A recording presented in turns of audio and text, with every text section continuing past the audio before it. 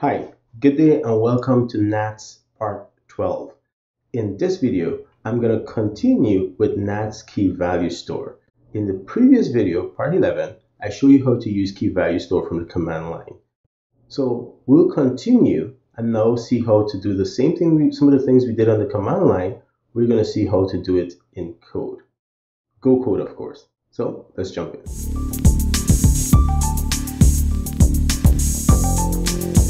In terms of documentation, I suggested that you read this section of the doc on the benefit of key value store, some of the things you can do, right? So we can put value, delete value, all of that stuff, and we did that from command line. So we can see now how to do some of these things from Go code.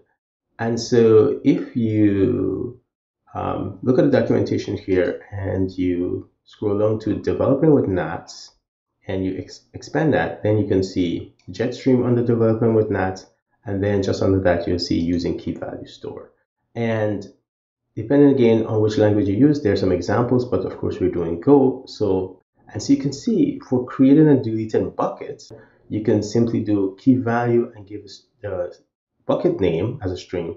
And that's how you look up or bind to an existing bucket so that you can use it from code. You can do create key value and you give some configuration, and we'll see that too. And it returns you the key value that is already bounded to, right? So if you don't want to create one, but you just have the name of one, then you use the key value. Now these are methods of the Jetstream value. So they're not telling you that there, but this is what these are actually methods. They're not function within NATS. They're actually methods off of your Jetstream context. And then you see here example how you can actually get keys, get their version, how you can put things, different ways of putting and updating things, creating values, and how to delete values. And then how to get all keys. So you can say for this bucket, what are all the keys that are available so that you can iterate over them to get the values for those keys. And then of course things like history, and then how you can watch, which is what we did on the command line. So with that out of the way, you know where the documentation is. Let's jump into the code. So from my command line, I already have NATS running. I'm listing the streams with -a, and the key value store, I'm doing a listing of that too with my watch command. And because I don't want to make this video too long, I've already written the code. So I'll review the code with you. Again, don't worry, all the code is in the Git repository. The repository is linked below. You can clone it, or you can just simply use your web browser, navigate to the code, and look up all the code, okay? So anyway, when I copy the previous code example that we had from section 10, it looked pretty much like this, right? We had username and all these other things to connect with NATS, and then we had a way to figure out whether or not we were using security or not to connect to NATS. And so that still remained the same. We connected to NATS here, and we do a fatal if we can't connect to NATS because there's nothing else to do. And then we use the NATS connection to get our Jetstream context. And this is what I'm talking about, right? Here, you see Jetstream return a Jetstream context for messaging and stream management. So all of this is stuff we've done before. So here's the new thing. So first of all, we want to list all buckets and their keys. So imagine that what we want to be able to do is this command here, NATS key value list, and then if we see a bucket, we want to do for that bucket, then list all the keys within it. So if we add, for example, NATS, and then key value, and then say add music, that's the thing we want, right? Well, let's go with songs, right? And then I want to do NATS, as you can see up there, it's listing that bucket. But what if I want to add, so let's add put within song, let's put a key and value with key 1, let's call it 001 for example, and we want to get a listing of the keys. So we can do NATS key value list, and then if we do songs, well, we see that just within this songs bucket, we have those keys, and then if we don't pass the bucket, then we just get the buckets. So our code is going to try and mimic these two things, which is listing the bucket and listing the keys within each bucket. So how do we do that? Well, we do NATS key value store, and this returns a channel of string. So a read channel of string, and it's used to retrieve a list of key value store names. So retrieve this key value store name from a channel. And so we can do a iteration over this. So we can say range over this, the bucket name, and we could print out that bucket name. And then for each bucket name, right, if we look up the bucket name, remember this is just strings. So we still have to look up that bucket name or bind to it. So you can use that string and say, hey, Jetstream, bind to this key value, store using the string name. And if we don't have a problem doing that, then let's go try to get all the keys. If there was an error binding to that bucket, then we should just skip and continue. And then once we have bounded to that bucket, then on the bucket itself, we're going to call this keys method, which returns a slice of strings. That slice of strings are all the keys. So now, again, if we have an error getting this list of keys in that bucket, we'll just continue. If not, we'll just iterate over it and print it out with a tab. So that's fairly easy. So let's do this. Let's comment out this bit of code.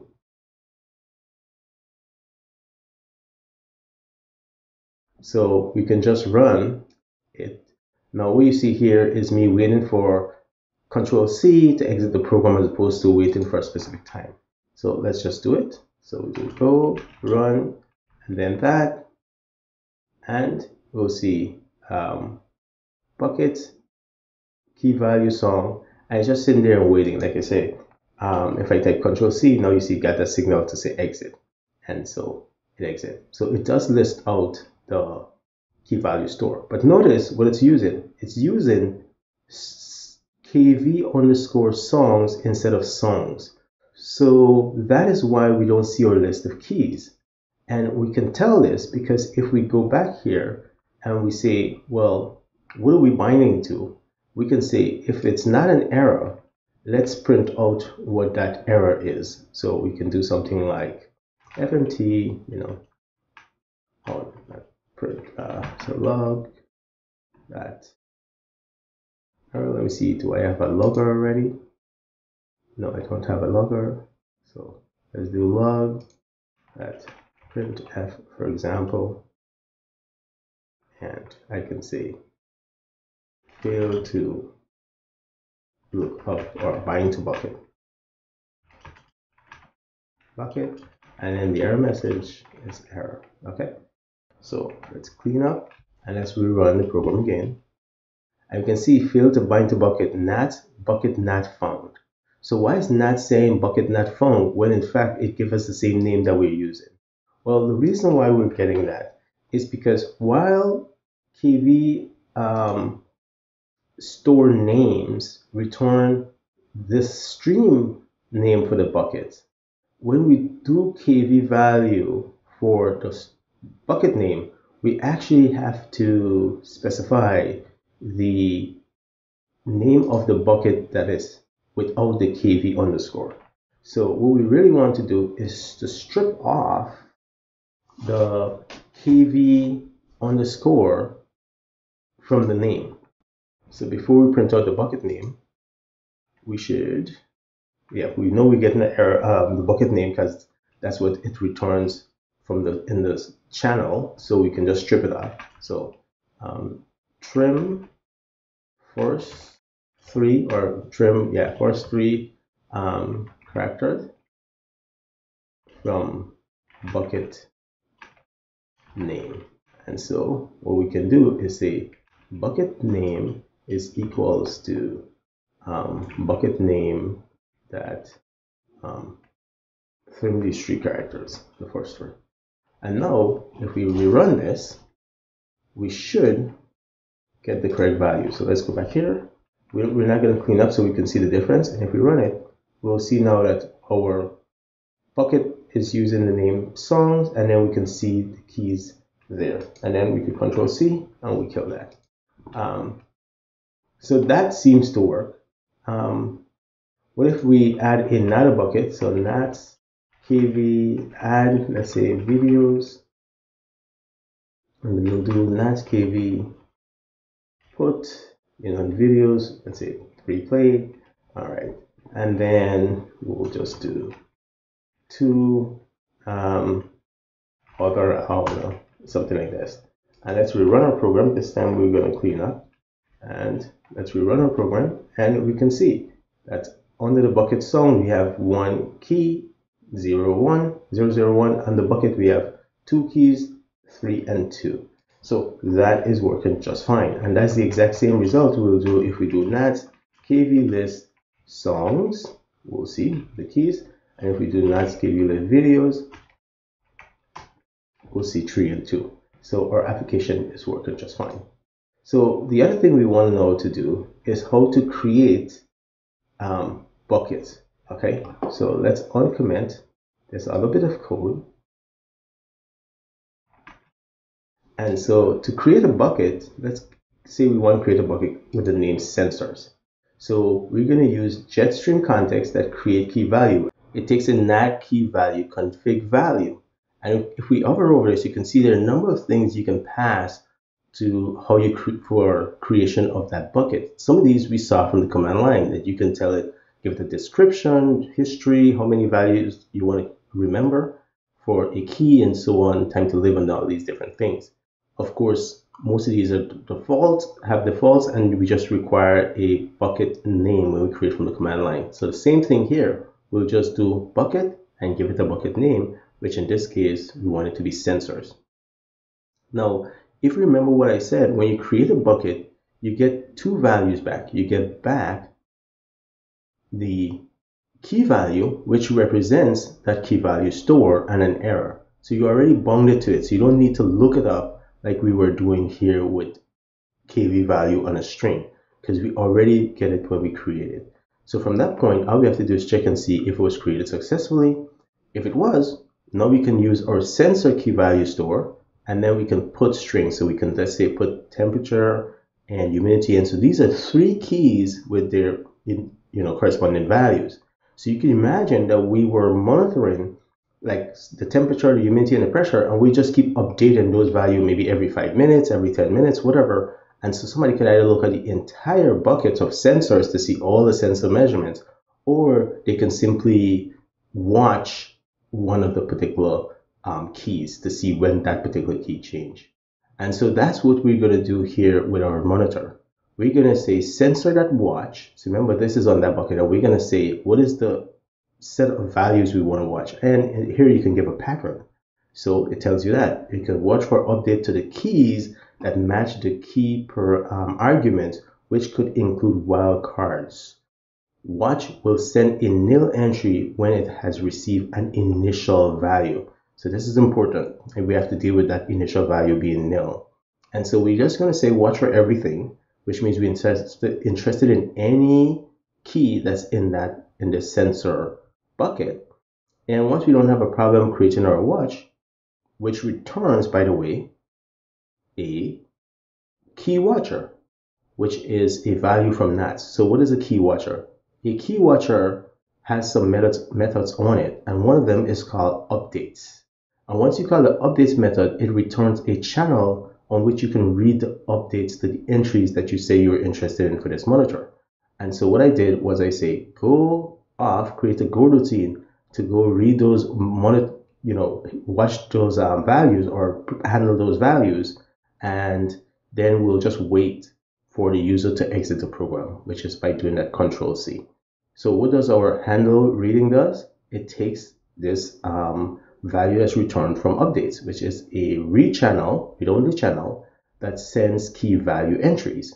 And so on that channel, it just have to loop over, do a for range over that channel, gets an entry. And remember what it says in the documentation for updates, well, for the watch, sorry, it says it sends an initial nil value.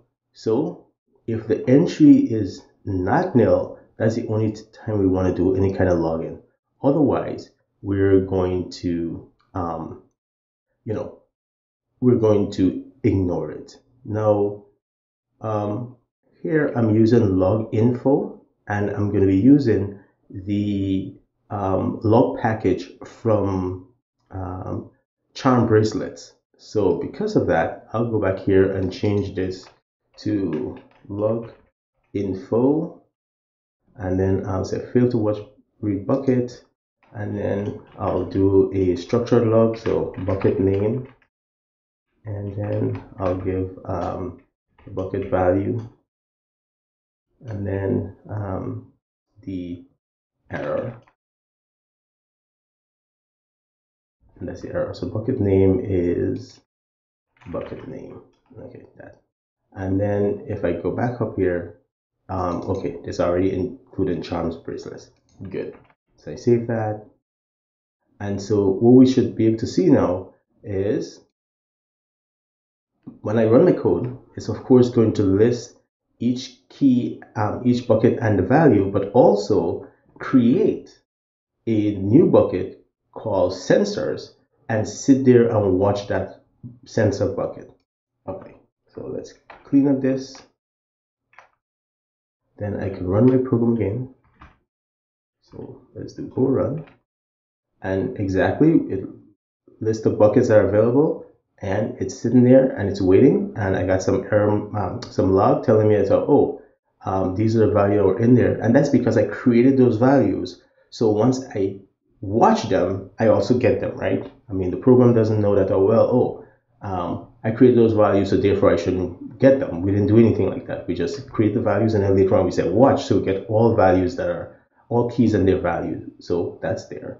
So now that's that there, what we can do, if we look, we can see our sensor there. Let's put something on our sensor. So we do NATS kv put sensors, and then we can change the pressure from, what is the pressure right now, 10 bars to 32 psi. And notice how we got a new line from our application saying that the pressure was changed. Of course, we can change anything else, any other value, or we could add something new.